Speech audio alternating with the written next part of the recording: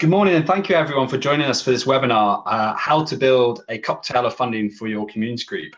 I'm excited to say this is the second in a new series of free webinars that Good Finance will be hosting in 2018. So a bit more on that later.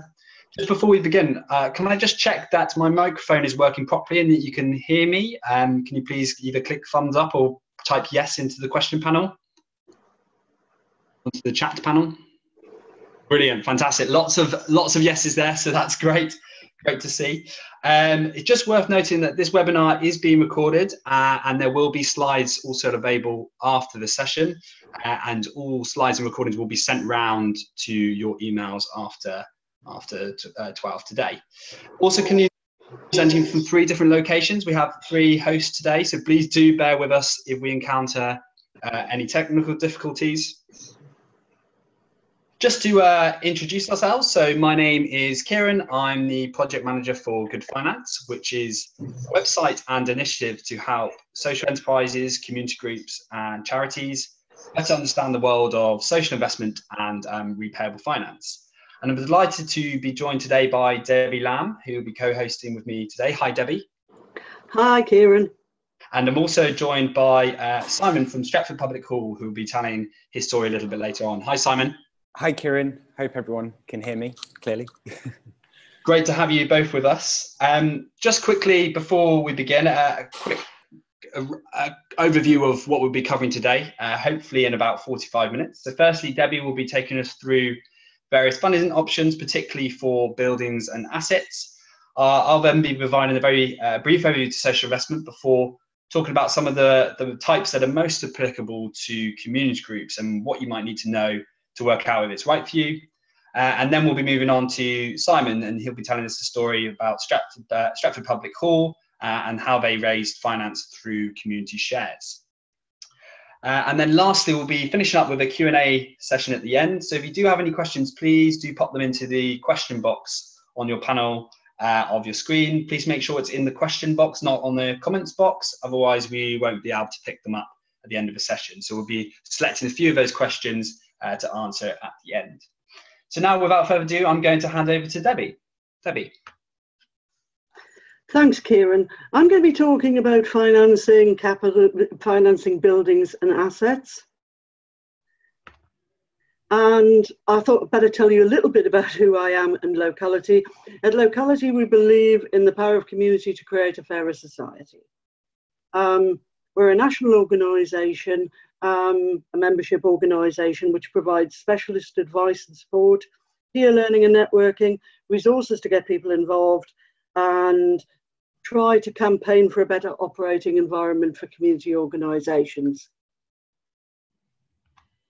I'm just aware that somebody's having problems hearing me. Is that a problem for others? I'll try to speak up a bit. Okay, just to say, I'm Debbie Lamb. I have about 16 years of business support experience with Locality and its predecessors.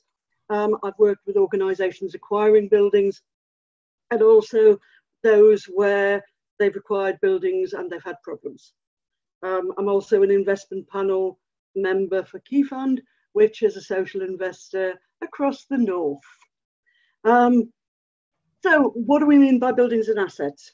I think we need to look really broadly at it. So we might be talking about sports centres, libraries, heritage buildings, parks, woodlands, community housing. We might also be talking about machinery or equipment for your community business. I think there are 3 key elements that we need to look at before we get on to thinking about raising capital, and I'm just going to refer to them very quickly. That's the revenue business plan, the asset itself, and governance. Then we go on to raising the capital. So in terms of a revenue business plan, I think that's the starting point. And just put really simply, looking at the asset, the land, the building, the piece of machinery, what will generate income and what will the running costs be? Those are the simple things that need to go into a business plan and the financial projections which any funder is going to want to see before they will invest in you. But more importantly, it's going to show you the information that you need to know that the project you're proposing is going to be financially viable in the long term. I think it's important to also to think about the asset and to think about it dispassionately. It can be really difficult if it's a much loved building or piece of land, or if the local authority is, for example, offering an asset transfer of a building or a piece of land. We're always told not to look a gift horse in the mouth, but I think you really should in these kind of instances, and really look at the advantages and the disadvantages. You know, it may be great to be offered something at less than market value, but if you've got to do loads of work for the layout, you've got to remove asbestos, you've got to put a new wiring system in, maybe it's not as good value as it might seem at first sight. So it is looking at what are the costs to acquire, to refurbish or do up so that it's fit for purpose. And if you are looking at something like machinery or for your community business, there may be training implications as well, so that people can use it. In terms of governance, I think there's a straightforward issue about your organisational structure. And Kieran's going to talk a bit later about community shares and community shares. And community shares imply particular forms of organisational structure to minimise the regulation costs. But more generally, you do need to think about your organisational structure to ensure that, for example, if you want to borrow money, you have the right to do it. The other thing I think you need to think about is whether you have the resources. For many people, getting a building or a piece of land is a scaling up. You need a skilled board which has the capacity and the time and the enthusiasm to support the process. And you need to be realistic about, you know, the staff support you might need to make this happen. Capital funding is generally a patchwork or a cocktail of grants, crowdfunding, loans, community shares. If you think about the fact that you know, an extension to a community centre will often be coming out at £500,000 or £750,000, then it's unlikely you're going to find one source of funding who will pay for all of it. I'm going to talk about you know, some of the capital grant funders. This is by no means an exhaustive list. And it's not easy raising capital grant funding. Locality's current campaign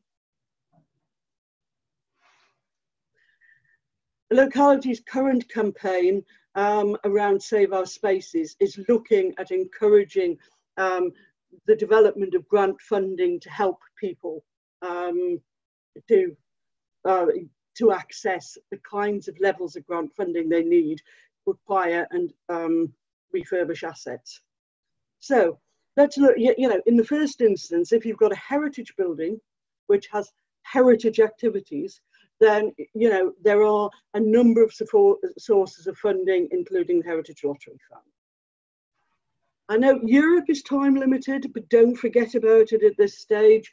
In particular, a number of local authorities have community-led local development programs, which may have a capital element to them. So it may be worth checking out whether that's appropriate for your organisation. We know that local authorities don't have huge amounts of money at this point in time, but they may have specialist pots from local development and things like that, and they can be really helpful in brokering in support, even if they can't provide support themselves. So well worth having a look at that. The big lottery used to be a really significant funder of community buildings in areas of deprivation. The Reaching Communities building strand is no longer available. There you can get up to 100,000 in capital as part of a Reaching Communities bid. But, you know, just be aware that the big lottery have changed a lot of their processes and procedures. So do have a look at their website and check their new process for application. Sport England, if you do sport, if you've got a sports building, have a community asset fund, which will fund up to 150,000. It's a rolling program of application, but very, very popular. And bear in mind that, you know, there may be other specific sporting opportunities. So check with lead bodies for particular sports. I wanted to mention Power to Change. Power to Change is a specialist funding source for community businesses. So that is community businesses which trade to meet a particular need in a geographic area and which involve the community in every aspect of what they do. They have application windows about every 6 months, probably due to have one early in the new year. They can do up to about 250,000 in capital. It is probably worth, if you aren't already, registering on their website so that they send you information as soon as the Community Business Fund opens. Alongside that is the Bright Ideas Fund, which is a small grants fund which can help you to develop some of your ideas around a community business, which could link to a community building or taking on land. Bright Ideas, you can get information on, is open at the moment, and you can get information on the My Community website. And now we move on to crowdfunding. Now I'm talking about on-loan donations, not loans. It's basically an online donation. And there are a range of platforms out there. You know, I'm most familiar with Space Hive, which focuses on places and spaces. Another very popular one is Crowdfunder. Effectively, what you do is work out what a project is going to cost, and that might be a major capital project, or it may be refurbishing a particular room in your community centre or something like that. You work out what it's going to cost, and then you secure pledges. Once you reach or exceed your target, those pledges are redeemed, and you get the money and you do your project. I would say the key thing with crowdfunding is community buy-in. Generally, the people who donate are the people who know your project and are keen to support you. So there are great examples online with the crowdfunding platforms, which show how people have used crowdfunding and the ways in which they've encouraged people to donate. And, you know, if online is not your thing, you know, it's not new, this kind of crowdfunding. Many of us who are a little older will remember things like buy a brick campaigns and so on. So crowdfunding can be a real addition to your armour in raising capital sums. And I'm now going to hand on to Kieran. Great, thanks so much, Debbie. I'm just going to mute you for one moment. So where does social investment come into this whole equation when you're thinking about funding options for your organisation? Well, if you're looking to grow your organisation, perhaps help with cash flow, or perhaps buy an asset like a new building, then you may want to consider as one of your many funding options for your organisation. So before I go into bit more detail, what is it? It's always think it's good to start here in case you're not familiar with the concept. And we define social investment as quite simply the use of repayable finance to help your organization achieve a social purpose. So it is repayable. I have to emphasize that. Investors do expect their money back, but unlike traditional investment, they also want to see their money being used for good. So a social as well as a financial return. So as a community group or any other social sector organization, you repay the investment through a surplus, and that surplus may be generated from trading or other activities such as contract payments or even grants, donation, or a combination of these things. It's worth noting also that other terms are often used, and you may have heard of these over social investment. So social finance is a common term, or impact investing. Really, they all may mean the same thing. They mean the use of repayable finance to help you as an organization achieve that social purpose or social impact. Now, obviously, social investment is just one option among many different funding options for you. And I'm sure you'll be familiar with lots of these. And Debbie has already touched upon some of them, from the more traditional sources like grants and donations, or even mainstream finance like your high street banks. And it's worth noting to not forget about these mainstream sources. If you can access finance from your local bank, then that may well be the best option for you. So it's worth considering. But really, you should see social investment as just another tool that you can use in your arsenal of funding. And it's there really to help build the resilience and sustainability of your organisation and enable you to do more of essentially the great work that you were set up to do. So before you consider it, I think that it's important to be clear about a number of things. What do you need the money for? Firstly, is it about buying an asset, whether that's a new building, a vehicle, or whatever it might be, or indeed renovating an asset? But it might also be about helping you to grow a new service or innovate on a new service or product. It could even use it for cash flow in the meantime whilst you develop a new income stream. Whatever the reason, you need to be very clear about what you need that money for, how much, and also the type that you think is most appropriate. And I'm going to be going on to some of the types that I think be worth considering as a community group shortly. It is repayable, I've said this already, but you do need to be clear about how you're going to repay it. So Debbie's already talked about being clear about your business model and revenue. Repayment can come from selling goods or services or via private contracts or to the public. But there may also be other income streams that you could help repay that you may not have thought about. So this could include membership fees or donations to payments from a government contract or even rental income, or a combination again of these different sources.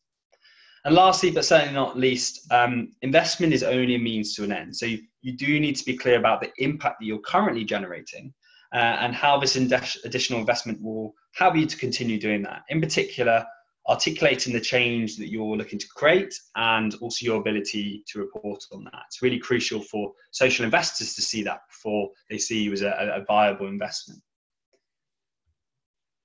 So I'm now going to go on to some of the types, the focus for community groups, some product types I think is worth considering.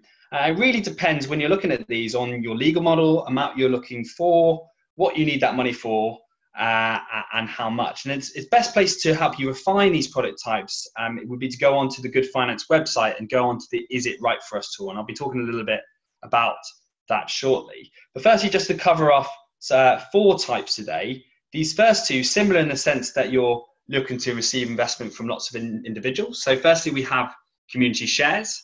This is a withdrawable, non-transferable equity investment, so a share within your organization. It's withdrawable because the investor can take their money out of the organization if they choose to, but it's slightly different to conventional shares in that the holder of the community share cannot transfer them to another person. It is worth noting it's only available to community benefit societies and co-ops. And if you want to set up your own community share offer, a good place to go is on the Community Shares Unit website or Community Shares Unit Scotland, if you're based in Scotland. Or you can also sometimes do it via a platform.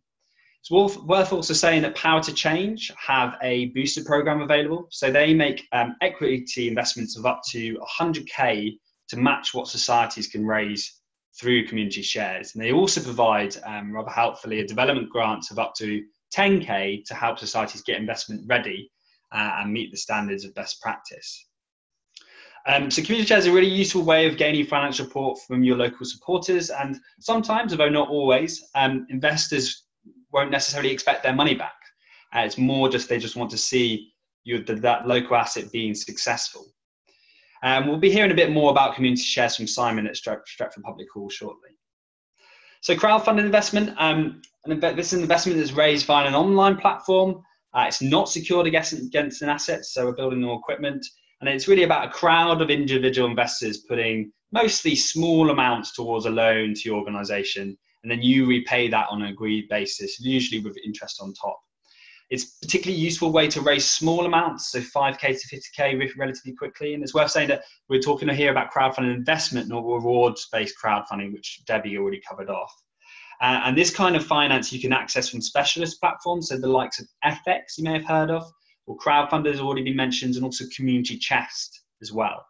It's similar to community shares, and investors are likely to also be supporters. But do be aware that this kind of finance can take time and a lot of effort potentially in order to get investors interested and willing to invest in you and in your organisation. So secured loans, you may well have heard of these. This is one of the most common types of social investment, and the investment essentially works like a mortgage on a house. The investor provides your organisation with a loan against an asset. So again, that's often building equipment as a collateral, and alternatively, an organisation's parent company may offer its shares in the organisation as collateral.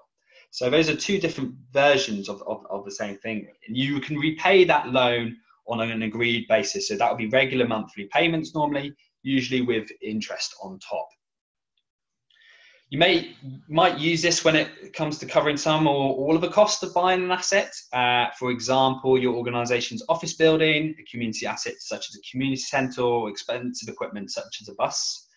And secured loans are available from social banks, but they're also available from high street banks, foundations. Individual social investors might also make these kind of secured loans, and there are also specialist social investment funds out there, and I'll talk about how you can access them in a moment. Some of the pros, I suppose, of secured loans: interest is often lower than secured loans because you obviously have that asset as collateral. But do be aware that it's not available if you don't own a building or another large asset, or have a parent entity willing to offer its shares in an organisation as collateral. And then lastly, blended finance. So this is a mixture of grant and loan. It's a package of funding that's really a mixture of investment that needs to be repaid and a grant that doesn't need to be repaid, obviously.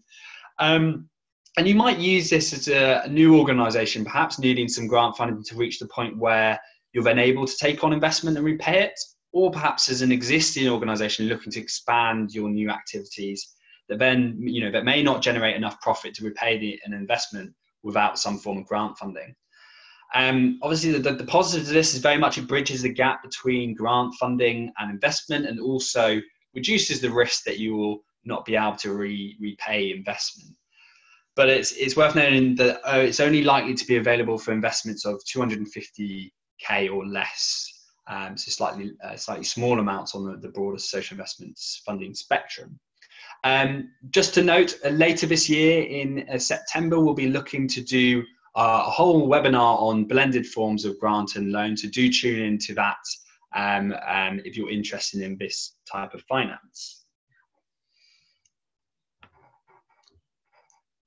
So I can talk for hours really on the details of social investment and other product types, but unfortunately don't have the time today to do that. So luckily, the reason Good Finance was set up was to help you do just that. So it's a free online platform to help you better understand social investment and find sources of finance from investors. So just quickly on what it provides: educational resources and material through structured content. This is to help better understand what social investment is, who the investors are, and there's also far more detail on the product types. So there's some of those that I've just outlined in that section as well.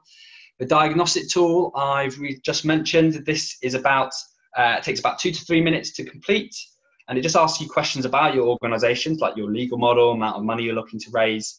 It helps you work out, firstly, if social investment's right for you, or if not, why not?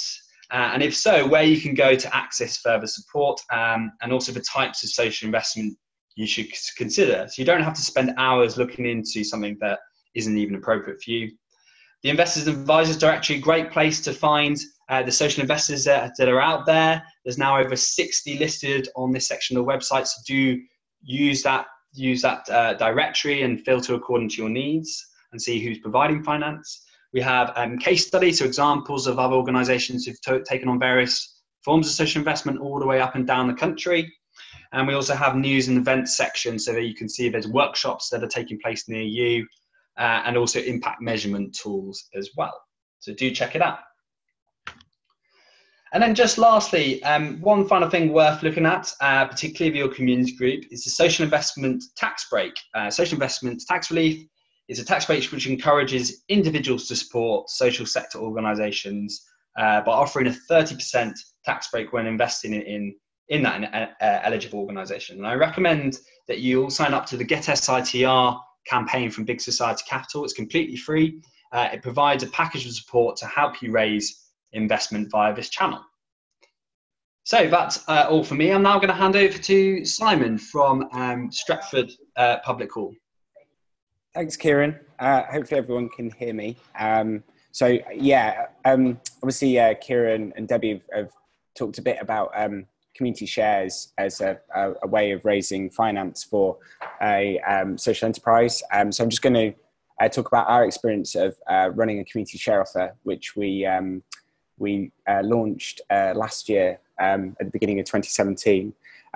So I've only got 10 minutes, so I'm going to have to kind of go through a few things quite quickly. But if anyone wants any more information, we have quite a lot of information on our website, and we're more than happy to talk to people about our experience in more detail.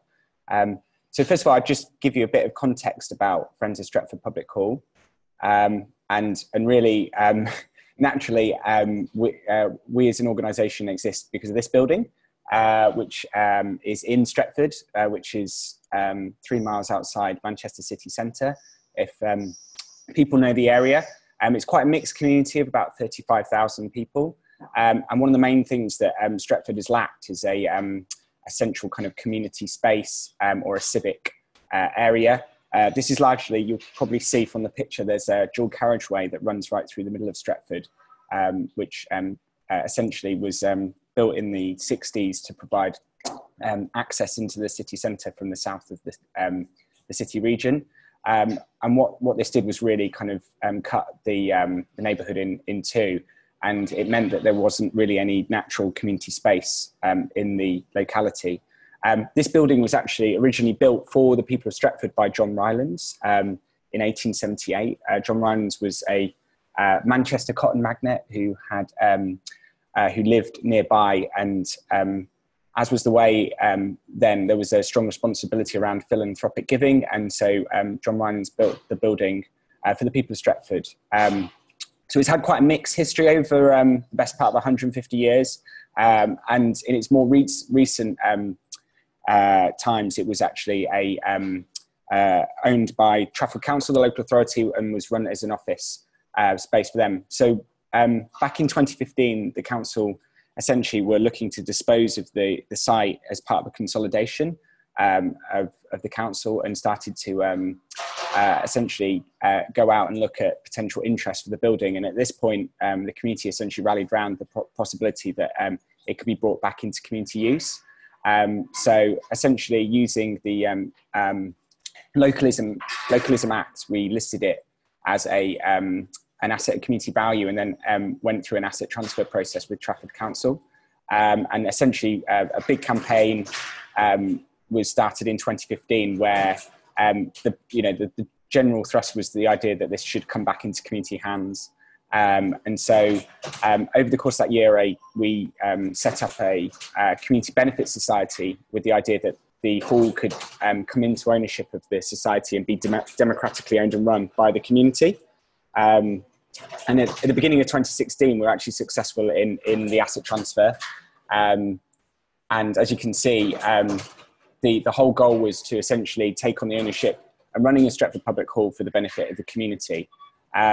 So over the course of 2016, we developed a number of activities to essentially put in place our ambition to turn the hall into a multi-purpose community hub. So these are the kinds of things that we now run from the hall. So we run wellbeing classes, we have a community choir, community cinema, we also have workspace across the building. One of those being Loft House, but we also have a number of community-facing tenants in the building. And then we also host events. So we've had art exhibitions, concerts, social gatherings, and Christmas events as well. And this all has happened within our ballroom. Now, the main thing was the ballroom is a really fantastic space, but it would have been sort of neglected over the years and really needed renovation and restoration. So we essentially, one of the major phases of bringing the hall back into its former glory was to focus on the ballroom. And we recognised that because we set up a community benefit society, and we built a big supporter base, that we could go to that supporter base to raise some of the investment we needed to bring the ballroom back into use.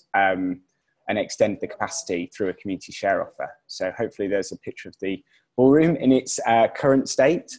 As you can see, it's looking rather tired in its kind of initial use as an office space. But largely quite a few of the things that we need to address were things that you can't really see. So structurally, because it's on the first floor, we needed to improve the floor so we could extend the capacity to 400 people. We needed to improve the fire escapes, the sound insulation, because it's in a residential area, so we could increase our curfew, extend our curfew, and a number of other alterations and improvements. So this inspired our community share offer, and we started to develop our targets, which I will hopefully can show you now. Essentially, we worked out that we'd need about £250,000 to renovate the ballroom to its full potential. The thing with the community share offer is that you have scope to set a number of targets. So we worked out what our absolute minimum was to basically have a viable ballroom, so that we set that at 200,000. And we also recognised that we could, do some things that would just be nice to have. So introducing a sound system, a stage. So we had a kind of rationale for potentially raising up to 300,000. As you can see, the extra sort of sophistication in our targets. Sorry, if you could just go back a slide. Was that we were one of the pilot programs for the Community Shares Booster program, where we were able to access £100,000 of match, up to £100,000 of match funding that would be matched against our community investment. So you can see here how that match kind of interacted with our targets. And so we built that into how we started to design the share offer. So that was our kind of goal. And then we launched it in February 2017. This sort of shows you what we did in the best part of 2 months. In the end, we secured around 800 community investors came in and supported the community share offer. We did also go out to a number of organisations and institutions to invest. And obviously we had the 100,000 from Power to Change through the Booster programme, but we also attracted investment from a number of local organisations that were supporting what we were doing. So the local housing association invested, a local co-op invested, even a dance organisation that were going to use the ballroom for dance activities supported us. So as you can see, there was a pretty even split between the amount of investment that came from organisations and the local community. But importantly, because we're a society, that it's one member, one vote. So everyone has the same say in how we run the organisation. So it means that we have despite a large proportion of the investment coming from a handful of organisations, it's still a broadly democratic organisation where the local community have a real say in what we do. So I've got a few more slides showing the breakdown of our investment. So this just shows you a sort of geographic spread. So Stretford as an area has the M32 postcode. So you can see that overwhelmingly our investors came from the local area, about 2/3. And our campaign was really locally driven. So we did a lot of community events to tell people about why it was important to become a member and investor in Stretford Public Hall. We did flyering of pretty much every household in the area. We used social media. We got quite a lot of local press as well. We did access some investment from neighbouring areas, but as you can see, overall it was a locally driven investment raise. The other thing we did was we offered an instalment proposition, which was really key. So our minimum investment was £100, which we recognised was, for many people was a large commitment and a large sum of money to put into in one go. So we offered an approach whereby residents could invest their £100 over four £25 instalments over 4 months. And this was actually quite a popular offer. And so a third of our investors invested £100 using the instalment offer. So we feel that was a really important facility to have to make the share offer as inclusive as possible to the local community. So our average individual investment was £160. So as you can see, it's quite a substantial sum. And I think it reflected the fact that people recognised this was more than a donation, and then it was an investment. And we'd, had drafted a community share offer document and a business plan, which we hoped would set out a clear business case for how we were going to use the investment and how that was going to support our organisation in running the hall sustainably and profitably. And essentially, we are committing to pay our investors a small interest payment of 2% from next year, and then allow investors the prospect of getting their investment back from 2021. So just to give you a breakdown of our investors and the amounts, as you can see, over half our investors invested that around that £100 mark, and then we had a handful of larger investors, which allowed us to hit our total. But overall, I think the key thing was that because we were a society that it was very important to us that every investor became a democratic member and had an equal say in how the hall is run for the benefit of the community. So I know I might have just gone on a bit too long, but that's a very quick overview of our share offer. And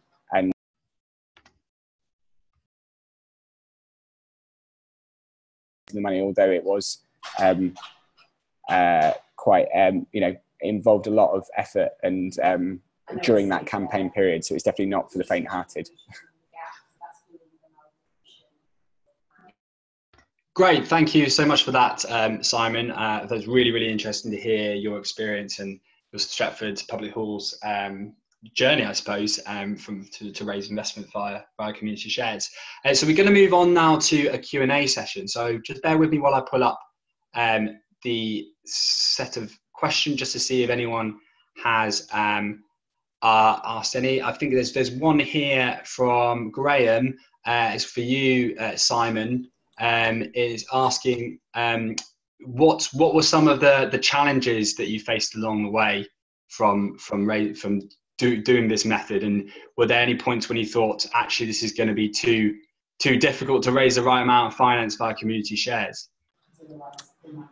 Yeah, I mean, I think probably the big challenge was the community engagement side, because we were not just securing our investment from one institution, one organisation. We had to design a campaign, which took a lot of planning.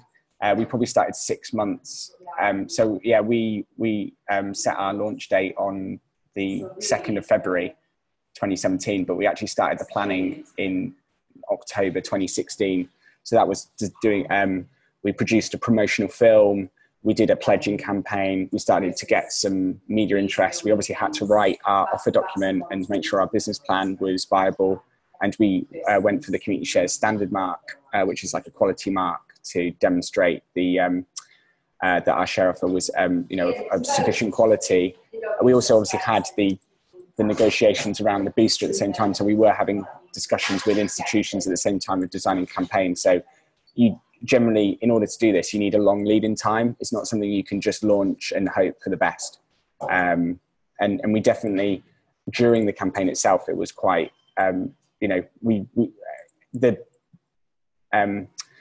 practice shows that you'll get an influx of investment at the beginning and some at the end, and but not much would happen in the middle, and we definitely felt that. So halfway through, we saw it tail off, and it definitely kind of hit our morale when we thought maybe we wouldn't make it. And then it was really just important to keep going. So just campaigning, and a lot of that was just word of mouth and trying to get people to kind of get behind the campaign.